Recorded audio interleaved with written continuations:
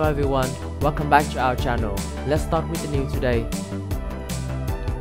Slovenia will soon send a diplomat back to Kiev, Prime Minister says. The Prime Minister of Slovenia said his country will send a diplomat back to Ukraine capital soon, even as Russian forces close in. They are volunteers, tweeted Prime Minister Jan Jansa. We are working to make other European Union do the same. He said Ukraine needs direct diplomatic support. Jansa was one of 3 European heads of a government who traveled to Kiev last week to meet with Ukraine's President Vladimir Zelensky.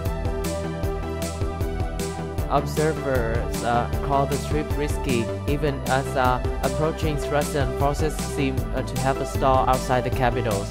Kiev has suffered significant damage in airstrikes, and fighting rages around the city.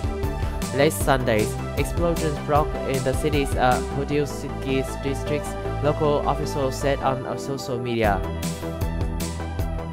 Some countries, including the United States, pulled embassies staffer from Kiev before Russia launched its full-scale invasion, worried about diplomat safety as the situation escalated. This is the end of our news today. If you like this video, please like and subscribe to our channel. Thanks for watching and see you next time.